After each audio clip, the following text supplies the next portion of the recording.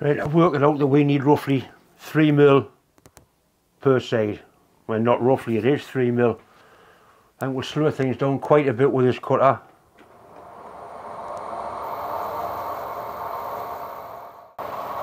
We'll do this side first, so we'll touch it off.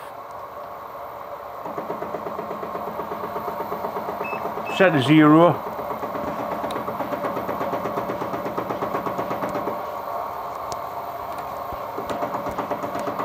We need to be going into the cutter.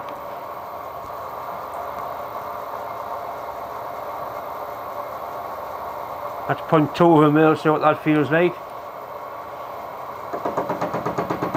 We'll do more than that. Try a 0.5 mil.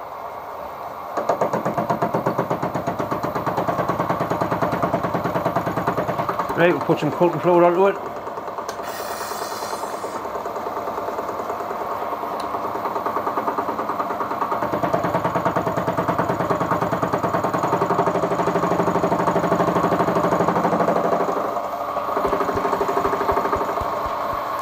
As you put more cut on, it cuts deeper because it's on a taper, so you're cutting more material.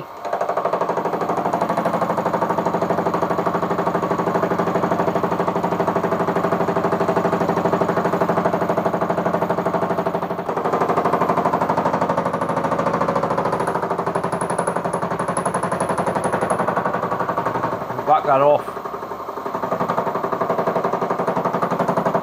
You can see it's cutting on a much broader area.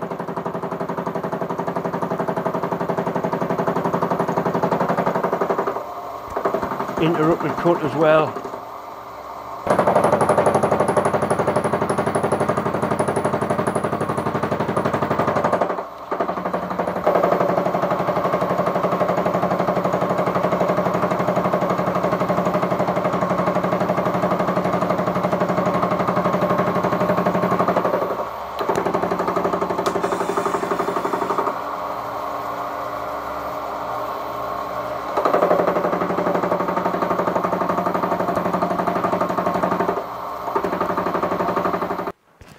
Now hopefully it slides in and then it'll lock when the wedges come down.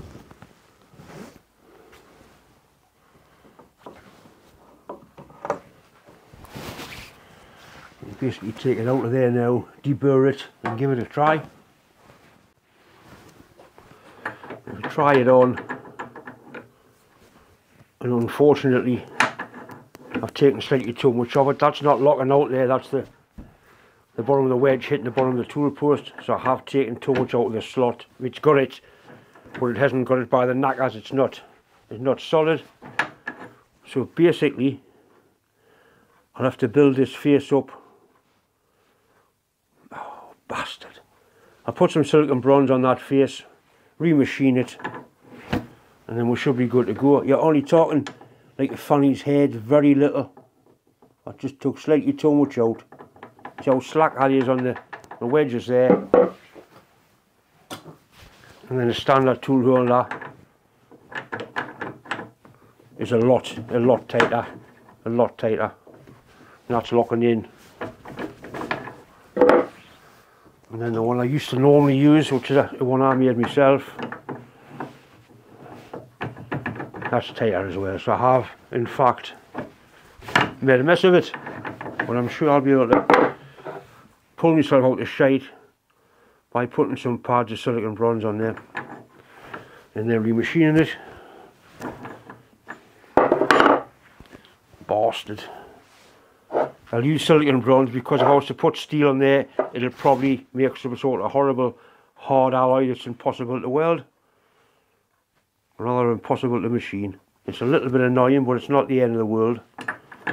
Not quite. I've buffed the surface up with a grinder, and the idea is I'm going to lay some silicone bronze on here. You don't actually melt the base metal, it's a bit like brazing. If you melt the base metal, you end up with some horrible alloy that you can't machine. I'm going to try and get some decent arc shots how I weld this. I will show the setting I'm using, but I'm basically welding it on straight DC. A little bit of warmth into the wood first, and the brass should start to Once it starts to flow like that, you've got the temperature right. So I'm not melting the base metal, I'm just laying the bronze on top of it.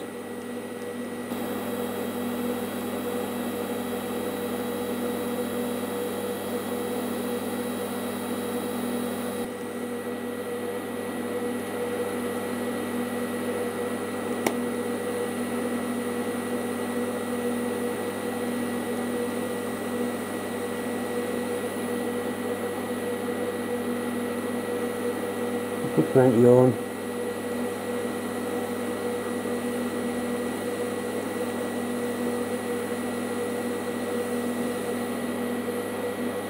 Get a little bit warm there. Back off a little bit. I'm using the pedal so I can back this off. Very controllable. Lovely stable DC off. Right, so it's built that pile of bronze up quite nicely. We'll be able to fly cut that now and get it to fit. That's the wire they use, the silicon bronze wire. It's used a lot for, it's the model equivalent to brazing. The build high end bike frames with those go-kart frames are all silicon bronze together. Looks really nice when it's done properly. See, I'm just building up, it's not a, and I built that pad there up as well. That one's been a little bit too warm compared to that one. That's because I'm with a camera on the way, but I'm sure it'll machine all right.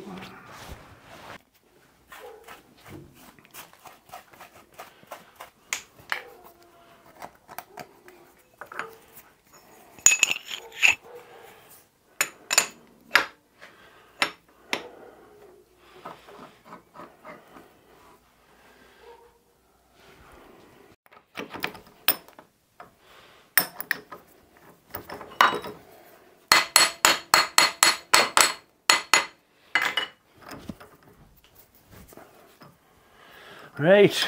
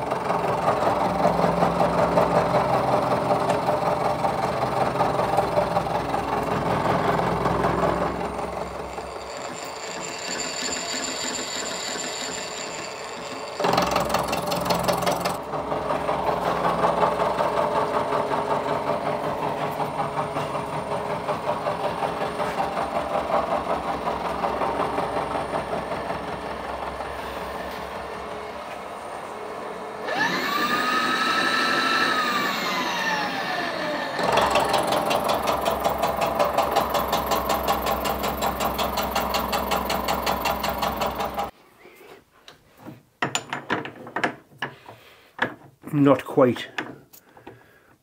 It's nearly there, but not quite. We'll take another 2/10 of a mil off it and go from there.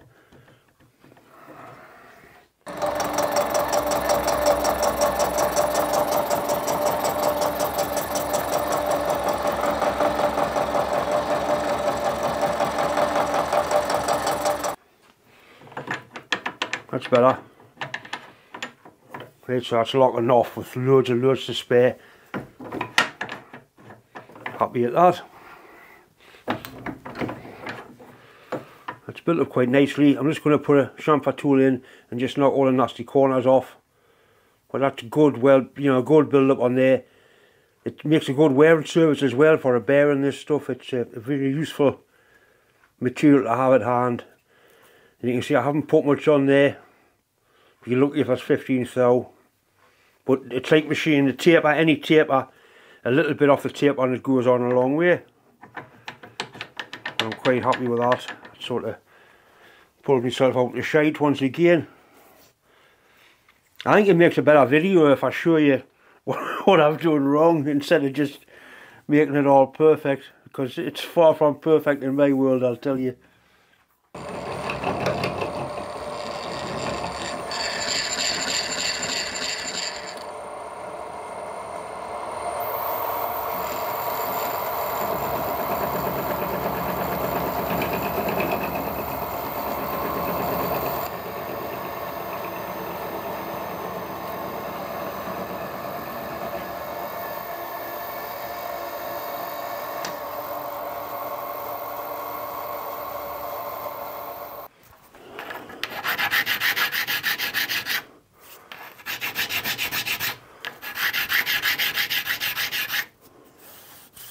Little burr on there, there was not now.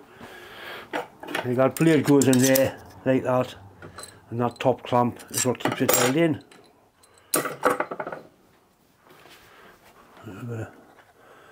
All in them holes won't do any harm, because the screws are actually rusty when I come to screw them out.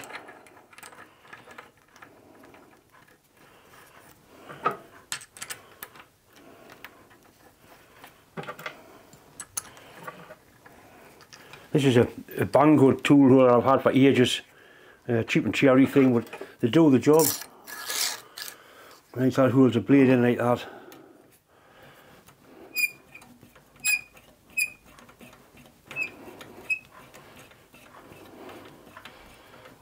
Well clamped in, there's four clamping bolts. I'm going to try and utilise that one to make a depth stop or a height stop for it.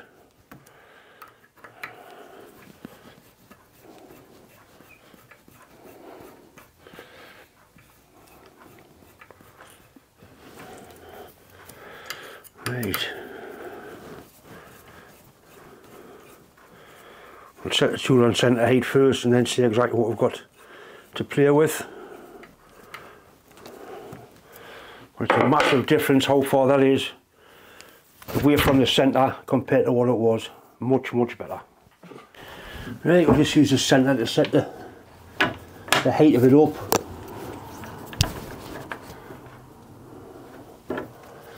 The best way to get it spot on is to machine a piece of bar. But that's basically on centre height there. So if I put a piece of studding and nail the nut on to clamp that down, then I can use that piece of studding to form something that'll rest on here that's going to hold it on centre height. That hasn't clamped that in, that bastard. This is not very good. I haven't spent all this time for nothing. John, this fucking job's doing my head in. Right, that's something I never thought of. That's not clamping the blade. Oh, John, man, when will it end?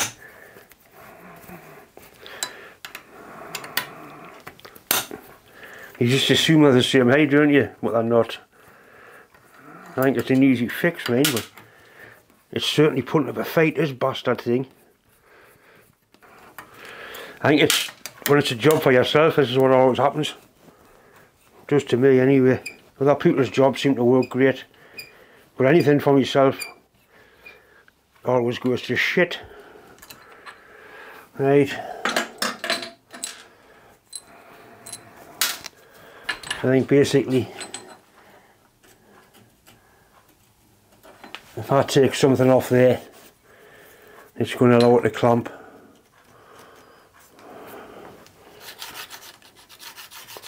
That's just got to go down that little bit further.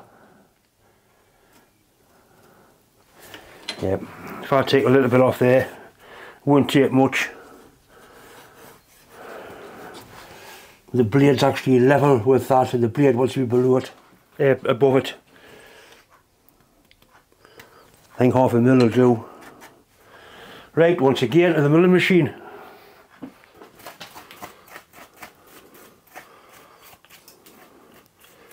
This is the Vivo Vice that I did a review on quite some time ago. I use it all the time now, but it really has been a nice bit of kit. Nothing the matter with it. When you think how much it cost. It didn't cost me anything. Well, I think they're only 70 quid.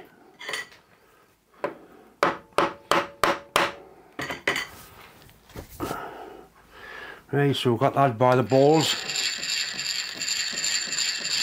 A bit off there.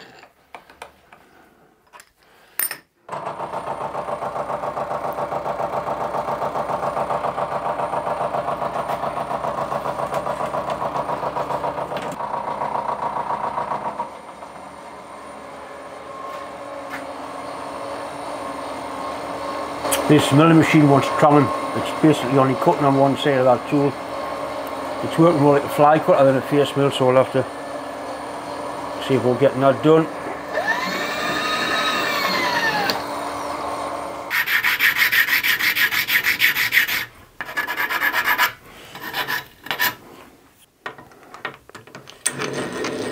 Dad's hand drill once again.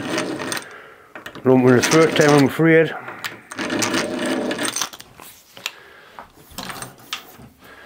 Right, so now hopefully that should be the end of the bastard thing, and it should clamp the blade, which I think it will this time. It's got no choice.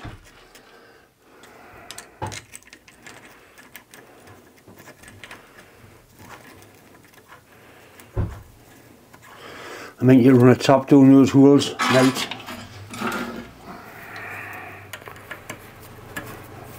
That should be alright. Right, so it's gripping the blade now quite nicely. We've still got a little bit left to go. Once again, it's just time to say thanks for subscribing, thanks for watching. If you haven't clicked subscribe, please do. Anyway, see you on the next one.